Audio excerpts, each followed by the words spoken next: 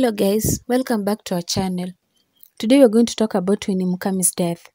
Former NTV News anchor Winnie Mukami has passed on. Reports indicate that Mukami, who recently served as a board member of Kenya Pipeline Company, succumbed to COVID-19. The media personality was the founder and director at Winners Frontiers International Ltd.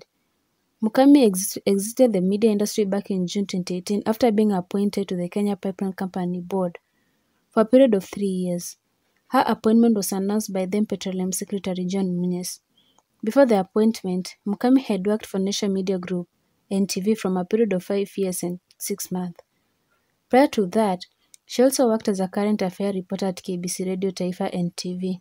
She became a household name in 2003 when she began anchoring NTV News, when the station was launched.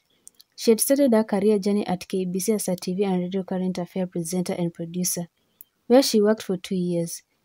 In 2010, Ms. Mukami left NTV after 7 years to find her own public relations firm, Winners Frontiers International Ltd, which she ran to date.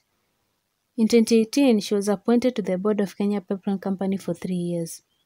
Having worked in broadcast industry for over 8 years, I bring valuable experience acquired from the industry to our various clients at Winners Frontiers.